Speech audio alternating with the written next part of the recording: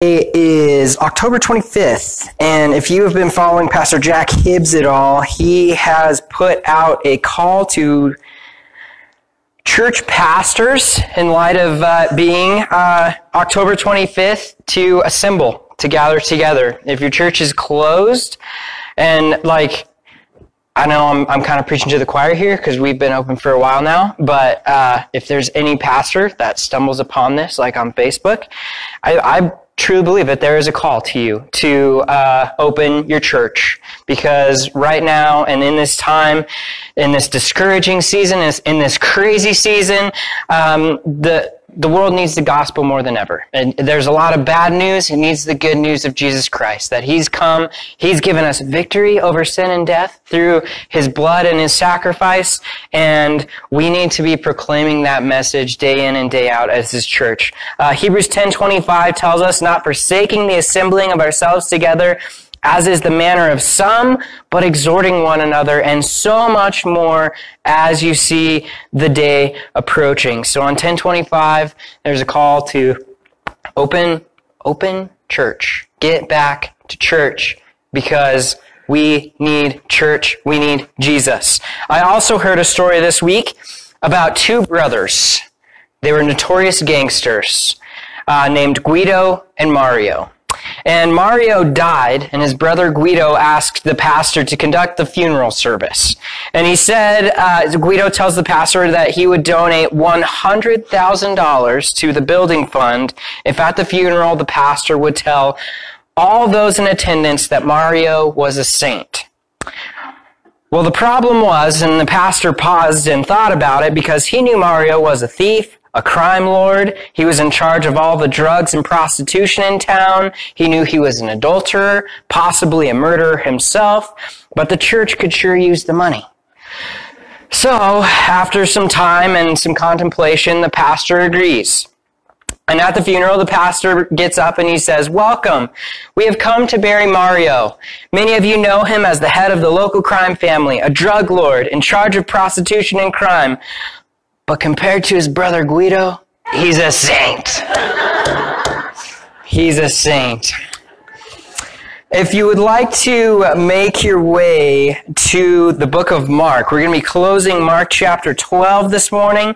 You can follow along on the YouVersion app, on the menu under the events page. You should be able to find us there, and then my outline, all of the supporting verses, quotes, and you can add your own notes in there as well. I'm pretty sure I got it set up right this week. No technical difficulties there. But, Mark 12. I'm going to pray to open us, and then we will begin. Lord Jesus, thank you for this morning. Thank you for your church. Lord, I pray over the church in America. And Lord, if there are any pastors out there who are Bible-believing ministers and preachers that do not have their churches open right now, I pray that you would convict their hearts, that they would be willing to listen to you and to heed the guiding of your Holy Spirit, that they would be faithful ministers of your word. There is something to be said, Lord, for online services and a way to view church remotely, but that's not the way you designed your church. You designed your church to function as a body, that we could come together in fellowship, that we could encourage one another, and that we could in turn be encouraged by you in the gathering together under the just umbrella of your Holy Spirit and as you teach us. And so, Lord, I thank you for this church, for everyone who is faithful to come this morning, and for the body that you have assembled here at Calvary Laramie, for the blessing of each individual person, and just how the Holy Spirit is working in and through each one here at your church. Lord, I also want to lift up the continued fires, and thank you for this moisture and this winter storm. And I pray, Lord, that it would continue to go south and have an effect also on the fires in Colorado, and that you would also protect those mountain towns down there. Specifically praying over Timberline Lodge in Winter Park and Raven Crest Chalet in Estes Park, that are set up just as Bible schools and just tools and of ministry down there, and I just pray that you would just continue to provide for them and for their safety. And Lord, I also thank you for your word, and that it is able to teach and lead and guide us and grow us. And through it, we can follow you faithfully in application to our own lives and to our own hearts. And so I pray this morning that our hearts would be open to what the Holy Spirit has to teach us this morning, that your word would not convict us. Maybe it does that, but that it would enable us to be obedient and faithful children of God, children of the kingdom. So thank you for it. Thank you for teaching us. In Jesus' name, amen. Well, in our study last week, we covered the subject of two contrasting themes or attitudes of pride and humility as we read through this record of Jesus surveying the hustle and bustle of the temple and the happenings therein. In this record, we see Jesus observing the attitude of the scribes. We see in their description their robes, their conduct, and their actions. So the scribes would have been just a portion of the religious leaders. The job would have been to communicate the law, to record the law. And something we learn about the scribes is that they like to go around in fancy robes and draw a lot of attention to themselves. And we also see them as one group, and then this poor widow who enters the temple on the contrasting end. And we see one is noticeable in the crowd. Everyone, they would have stood out in a crowd, and then this poor widow would have been more humble, maybe able to just fly under the radar. And going in and out of the temple, among the crowd, no one would even have been aware of her presence, but while everyone else noticing the scribes or just going about their business, Jesus fixes his gaze on this woman. And he uses this moment as an opportunity, as he always does. One of the things that I've appreciated so much about going through the Gospel of and really honing in Jesus' actions is he is always ready and always willing to use the situation as a teaching opportunity for his disciples to grow. And so he uses this opportunity to point out, hey, notice that widow over there and her offering. And he uses this opportunity, like I said, to teach a spiritual to his followers. We see in this contrasting comparison the value of humility and the downfall of pride. We read in 1 Peter chapter 5 that God resists the proud but gives grace to the humble. And we see that Jesus appreciates the heart and the inward attitude of this poor widow over the outward actions and the outward attitude of the scribes. This goes hand in hand as we looked at David's summary in Psalm 51, where he declares, "For you, O Lord, do not desire sacrifice, or else I would give it. You do not delight in burnt offering. The sacrifices of God are a broken spirit, a broken and contrite heart. These, O God, you will not despise." And God tells the prophet in 1 Samuel, in 1 Samuel 15, as Samuel's going out to select the new king of Israel, the Lord does not see as man sees, for man looks at the outward appearance, but the Lord looks at the heart. So we get an inward glimpse. Jesus is surveying, the outward goings on and the outward appearance, but he's also able to go and take it on a deeper level and look at the heart. Now, as we read the text that is before us this morning, it'll be a little bit of a review. But we can pick up on Jesus' supernatural ability to discern motive and the intents of the human heart. So it's with this thought in mind, we are going to be revisiting a portion of our study. But before we do, we're going to open with Psalm 24. Psalm 24 is just 10 verses long, pretty short chapter in the book of Psalms, but it's also going to complement our study looking at this theme of Christian giving or tithe. So Psalm 24 It begins in verse 1, "The earth is the Lord's and all its fullness, the world and those who dwell therein.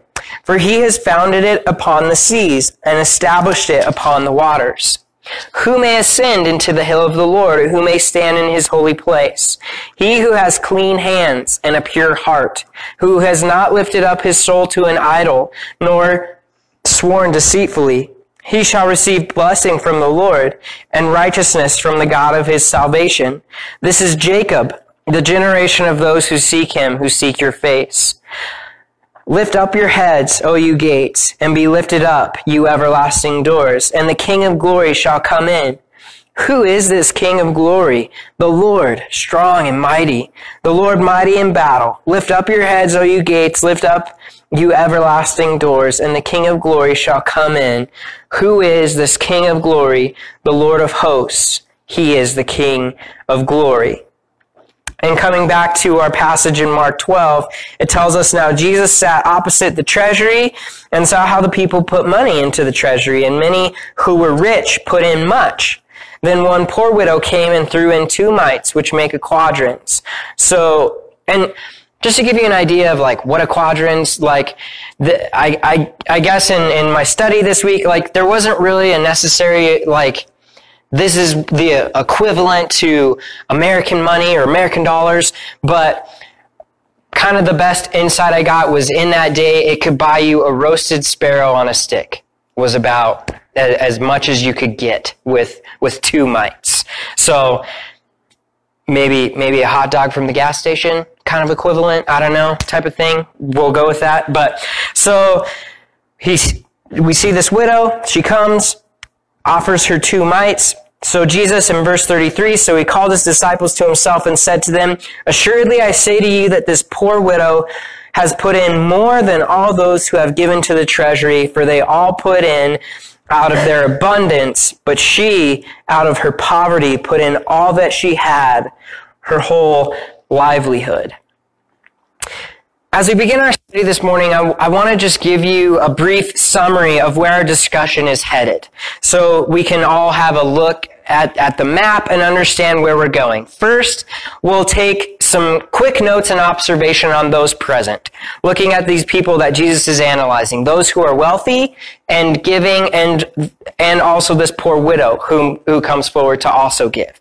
Second, we'll make a quick analysis on giving, looking at some data and discussing the heart of giving. And then we'll look at the origins of giving, observing the Old Testament pattern, and then also the New Testament recommendation. And then to close, we'll come back to this poor widow, examine some healthy motives that should inspire our giving, and look to God as we are reminded of this ultimate provision, of his ultimate provision on our behalf. If you're here this morning and you're like, "Man, I was just coming here.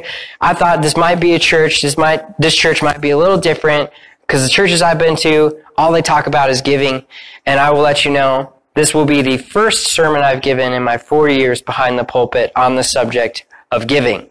So if you're disappointed, come back next week. We'll talk about the destruction of the end of the temple and some end of the world type of stuff, if that interests you. If you're like, "Man, I don't really want to hear about giving, but I am interested in the end of the world," well, come back next week. We'll be opening up Mark chapter 13. So yeah, Christian giving, how we give, the idea of tithing, it's how the church runs. It's how God funds his church. And it can be uncomfortable because as human beings, we have this idea that like, man, I have my things and I have my possessions and I own, and like I make my money. When in reality, the truth is that it's all God's stuff and God's money, and he just distributes it to us as he sees fit. And then it's our privilege to offer back to him out of the abundance that he gives to us. So that's kind of like the overall idea behind tithing, behind giving. And when it gets uncomfortable, I think, is when we have this false motives creep into our mind, or wrong ideas that this is all my stuff, when really it's not my stuff to begin with.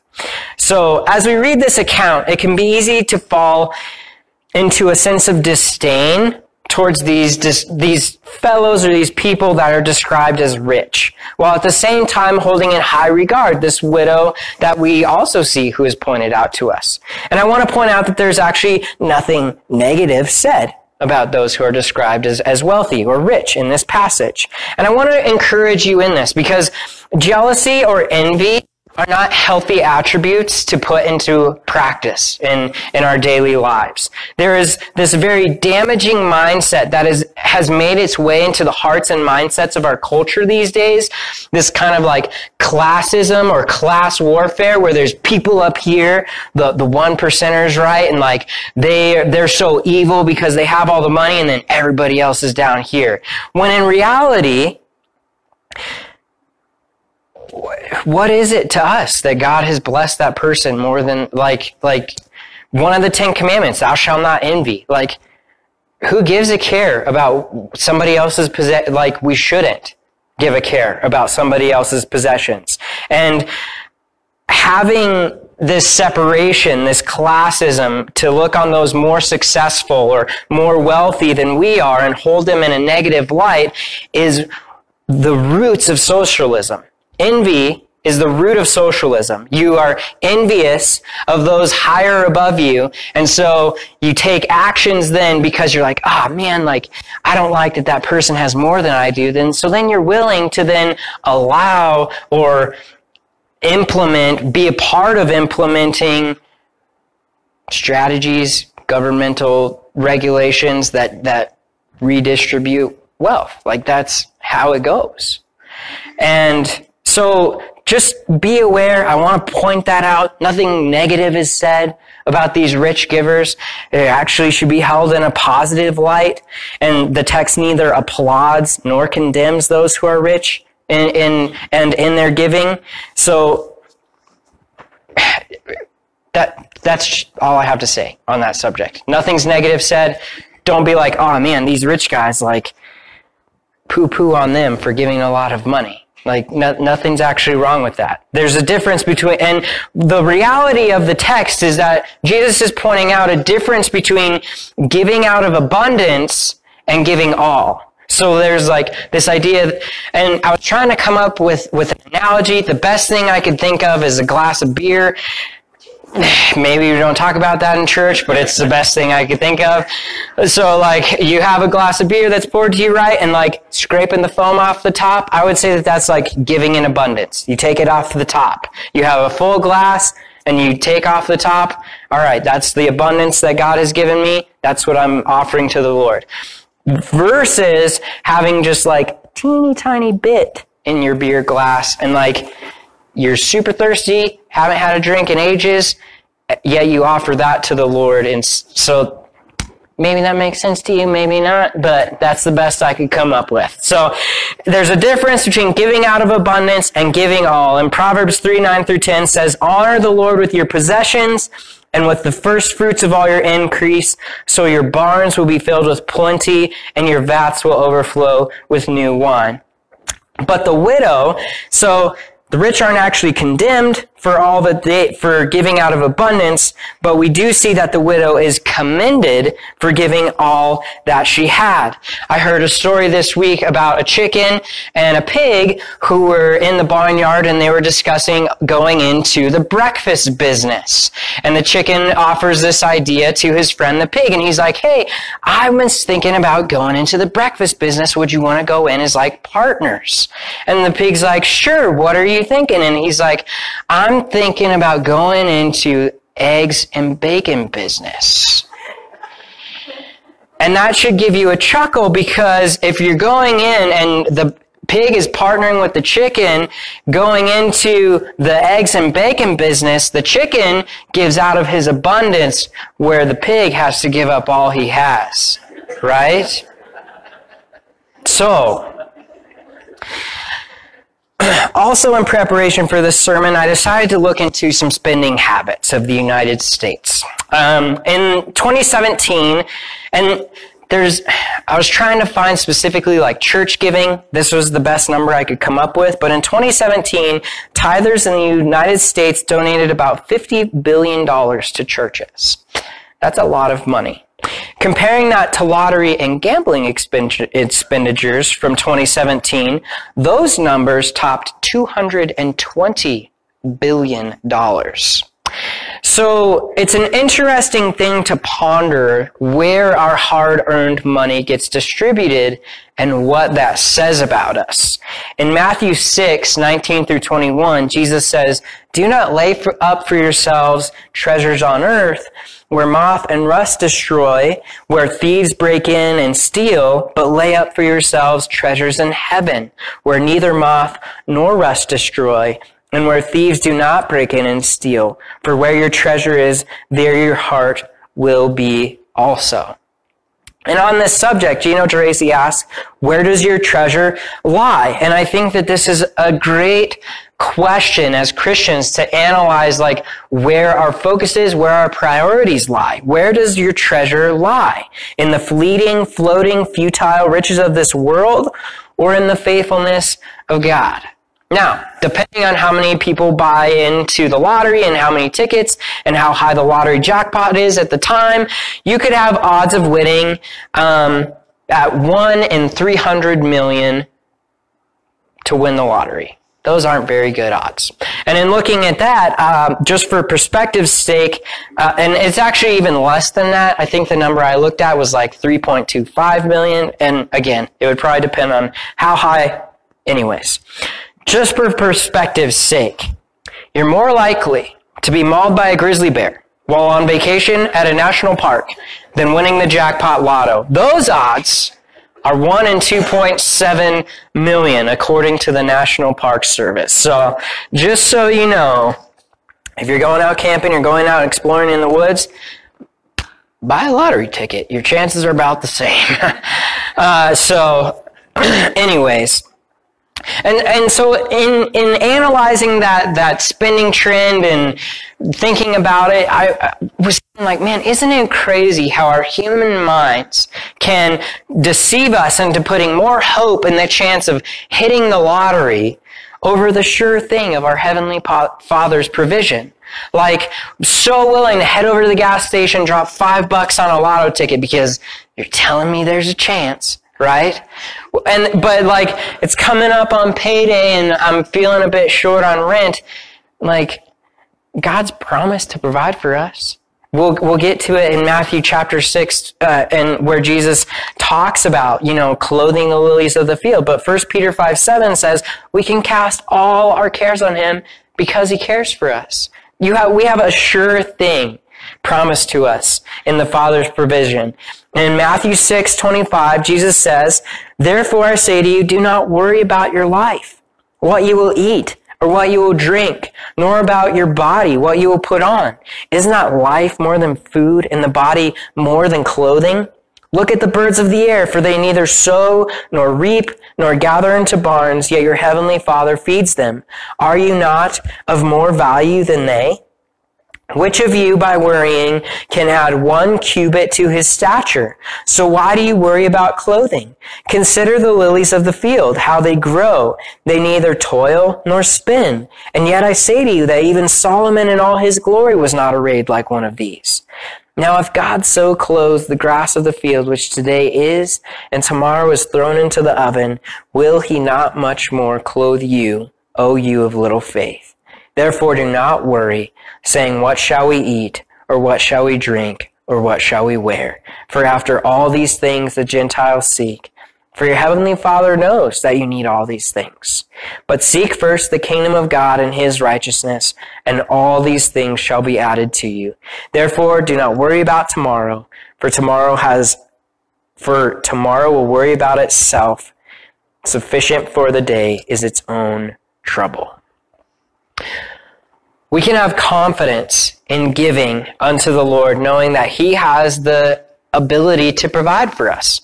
The psalm we read, the opening line, the earth is the Lord's and everything in it. and everything in it. It becomes an opportunity for us then to trust him and step out in the confidence of his provision. God, you got this. I know that you are able to provide for me, and so I am willing to offer to you that which you have already given to me. The widow in this passage had no idea where her next meal was coming from or if she would have an opportunity to earn more money soon, yet she was willing to give all she had because she had put her trust and confidence in God, that he is willing and able to provide for her needs. Now, where does this practice of giving or this practice of tithing originate? What does the Bible teach about tithing? Well, the word tithe simply means a tenth of something. If you're wondering where we get the idea of like 10% of our income or 10% of our possessions, that's what God kind of laid out as the outline of giving, or the tithe. And from the very beginning of their inception, the Jewish people were instructed to a tithe to God. Leviticus 27 discusses tithes of the land, namely crops and livestock. And then Numbers 18 actually covers tithes of the financial nature, encouraging the people of Israel to give to the office of the Levites and provide for their aid and provision as they served in the house of the Lord, as they served in the temple. And we can trace this consistent pattern of giving throughout the Testament record and find that whenever Israel was in trouble, oftentimes it was tied to their tithe and their neglecting their offering for the Lord. One of the, if you want to look into it specifically, in the book of Nehemiah, there's as he rebuilds Jerusalem, and they've reinstituted the worship at the temple. They've rebuilt the temple. Jerusalem is rebuilt at this time. Nehemiah is overseeing all of it. He has to go back to the king. While he's gone, there's kind of like a fallout that happens with the offering and the temple. And so then when Nehemiah gets back, he has to put everything back in order. And he's like, he's like so upset about it because he's like, do you realize that this is kind of what's got us in trouble with the Lord in the first place? This is why our people were exiled from the land of promise to begin with. And here we are falling back into this. What are you guys doing? We can't do this. So if you want to look into that, it'll be later on in the book of Nehemiah. I don't remember the passage exactly. I think Nehemiah 12:13 in that area. But so there's a consistent line of tithe and the practice of that in the Old Testament. But as we transition into the New Testament, the obligation of the tithe is actually lifted. Now, before you say sweet, I don't have to ever give ever again. Sweet deal. Alistair Begg says, what does the Bible teach us about tithing? It teaches for us, firstly, that tithing was the basic pattern of giving in the Old Testament. It also teaches us, secondly, that tithing is not stated as an obligation in the New Testament. It is a pattern in the Old, but it is nowhere an obligation in the New. Now, even though the practice of tithing isn't explicitly stated, it doesn't mean that it's been done away with. Rather, it takes on a new model. The British pastor David Jackman observes the New Testament emphasis on generous giving militates against the idea of a percentage levy, since some would be able to give far more than 10%, and others for a time may not even be able to give that. The requirement has changed. And as we were talking about the Old and New Covenant and this age of grace we're now in, after the death of Christ, we're no longer obliged under the way and instruction of the law to give a certain amount. Rather, we're encouraged to give out of appreciation, generosity, and trust in God. And so there's this difference that happens. There's this change that takes place where now it's not an obligation, it's encouraged. It's not obliged, it's out of generosity. It's not required, but you're called by God to and we'll break it down. I believe we can see this motivation played out before us here in the text. Yes, joyfully giving. Yes. Yes. Yes. Yeah, and we'll break that idea. No, it's fine. No, joyful. Yeah. No, that's, you're giving away the end of the sermon here. Anyway, no. Yeah, no. So Jesus sat opposite the treasury and saw how the people put money into the treasury, and many who were rich put in much. Then one poor widow came and threw in 2 mites, which make a quadrant. So he called his disciples to himself and said to them, Assuredly I say to you that this poor widow has put in more than all those who have given to the treasury. For they all put in out of their abundance, but she out of her poverty put in all that she had, her whole livelihood. As we read of this widow's actions through the description of Jesus, it's important to note the spiritual component at play in the analysis of giving.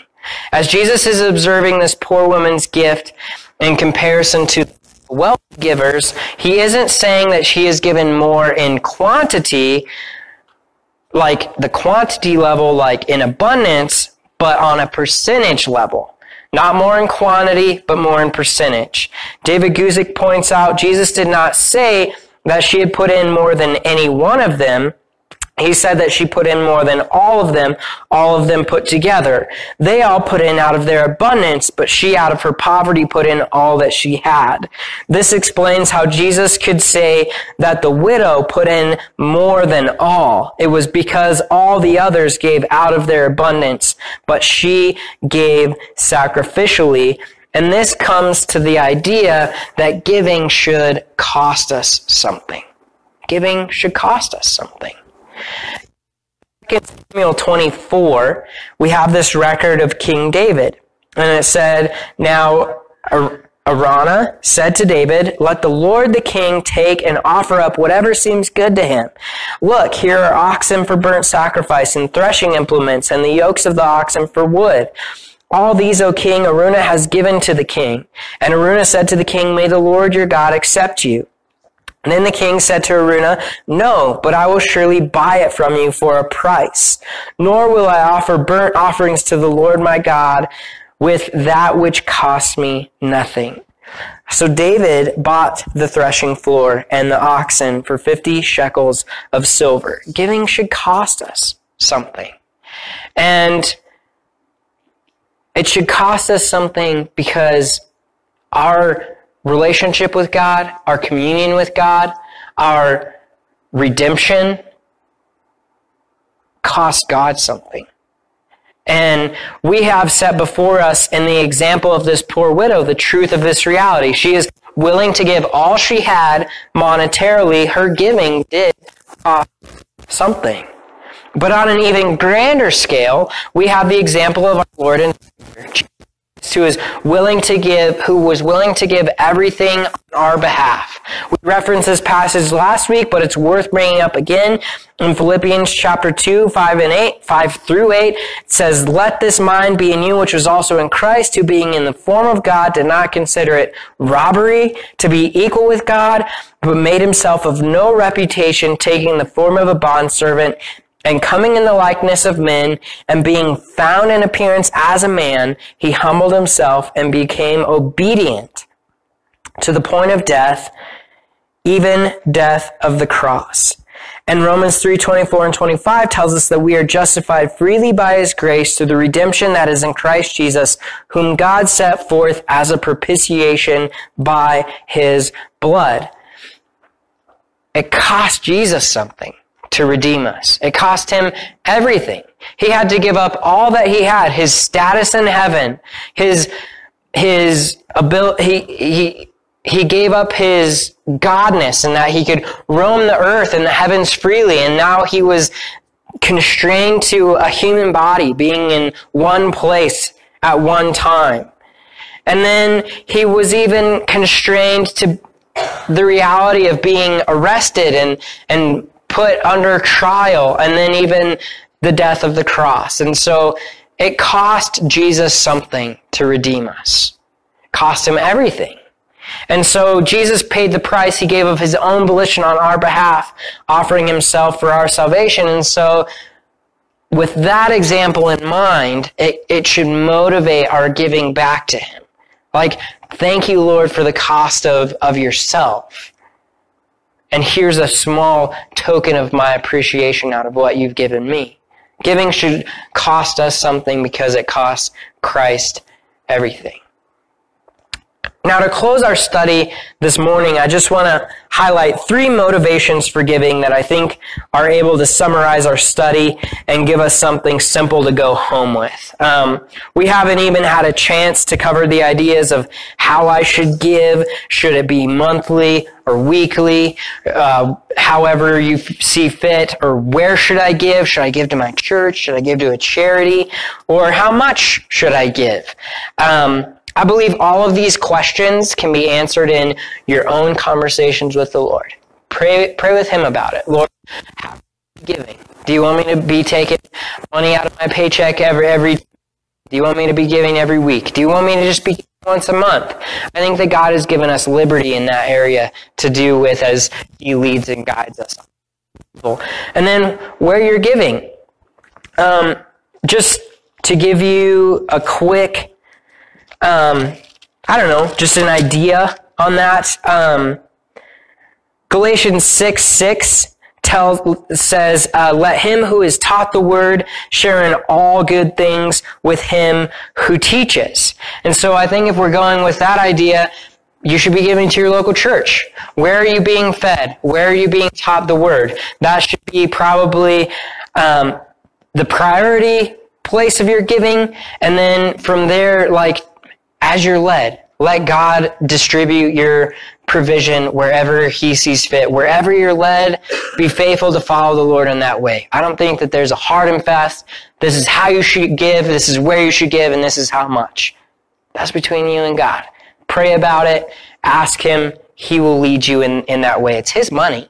It's his provision in the first place.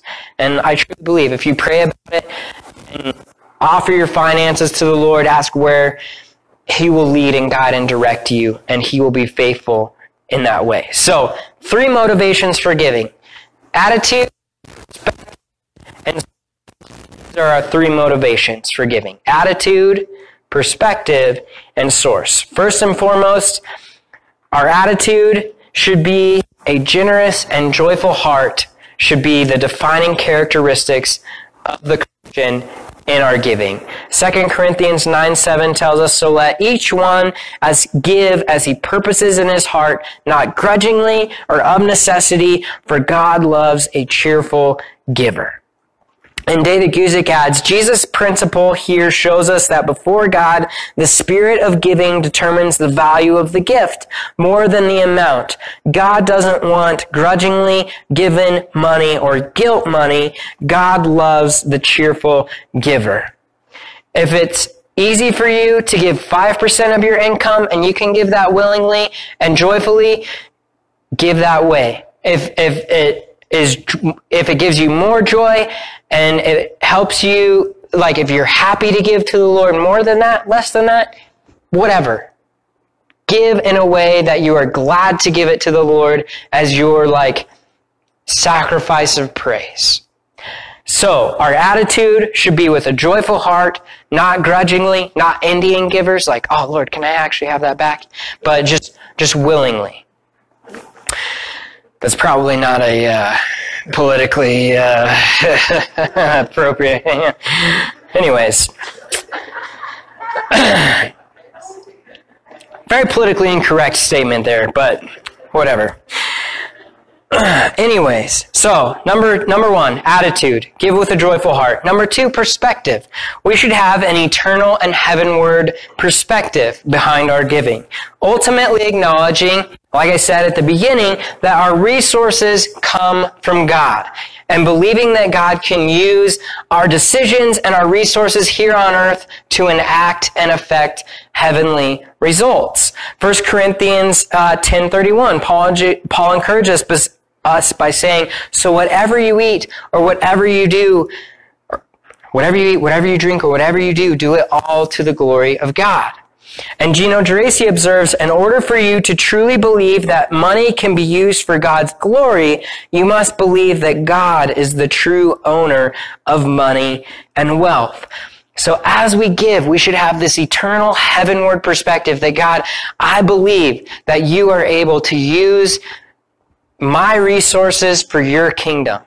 And keeping that heavenward perspective, because in reality, and what Jesus, in the record of Luke, where Jesus is riding in on Palm Sunday, and all the people there are praising him and lifting up their hands, and the religious leaders are kind of upset about it, and they're like, hey, Jesus, would you tell all these people to be quiet? And Jesus tells them, actually, if these were quiet, the rocks would cry out. And so there's this idea that I kind of pick up in that text that, like, God could use whatever means necessary to accomplish his kingdom on earth, yet he's given that privilege to us.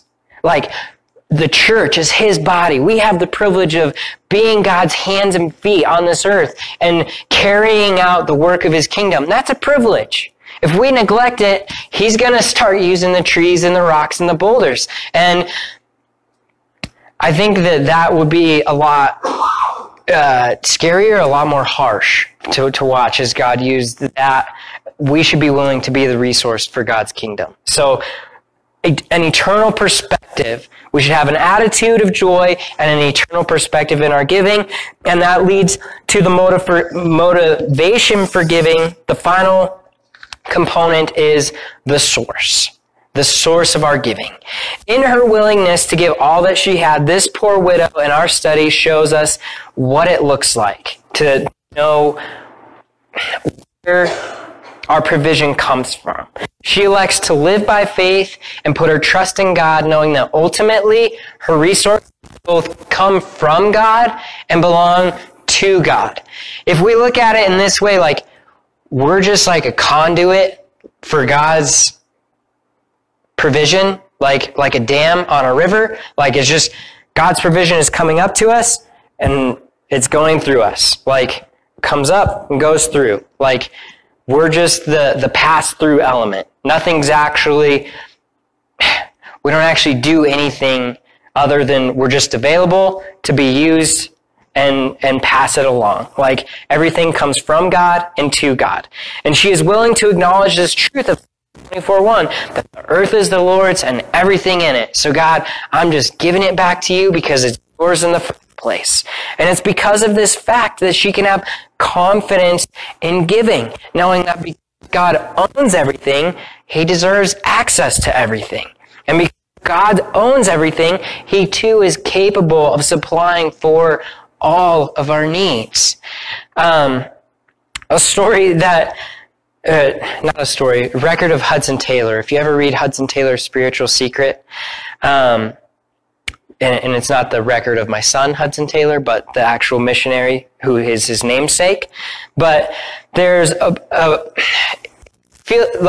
over the process, it records Hudson Taylor's heart and how God calls him to be a missionary in China. And part of his motivation and how he got there was God showing him that he truly could provide for all of his needs. And so there's this part in his life where Hudson Taylor's putting into practice relying on God for his provision. And this guy who he worked for was forgetful in paying him his wage for his work. But Hudson Taylor decided that since God was truly the one who paid him, and his boss was actually just the conduit of that provision, that he wasn't going to ever remind his boss that he needed paid. Rather, he would just pray that God would be the one to remind him. And so there was a point where it had been a week or two past where he owed rent on this place where he lived and was just coming up really short on funds. And so Hudson Taylor still committed to praying, God, I know that you can provide for me. And it ended up that his boss either stopped by or caught him out the gate as he was leaving work that day, said, hey, I have forgotten, I've neglected to give this to you, and actually paid him out of God's urging rather than Hudson Taylor actually reminding him.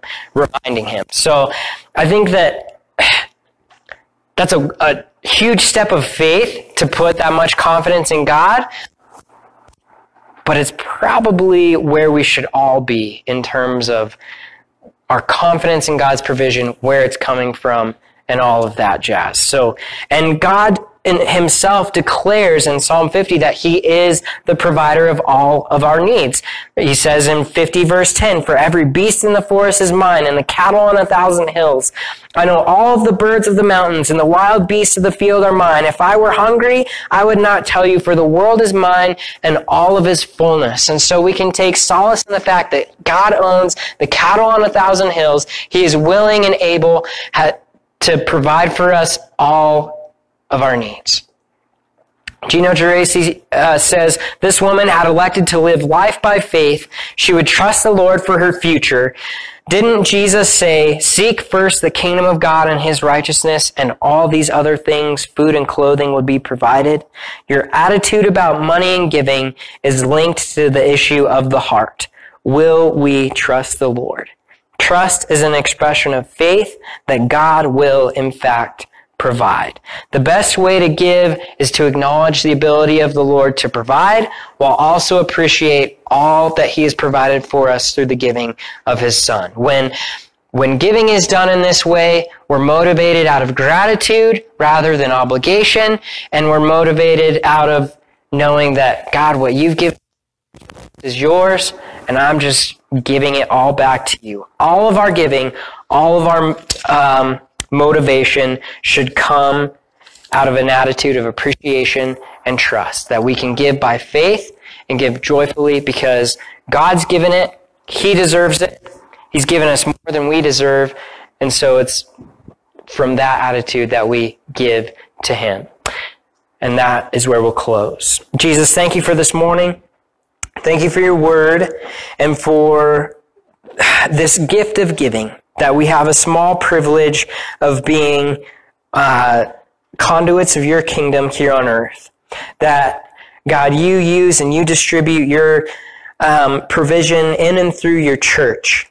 And so I ask, Lord, that we would be cheerful givers, that you would fill our hearts with joy at the idea that this is just a small token of our appreciation for everything that you've given us.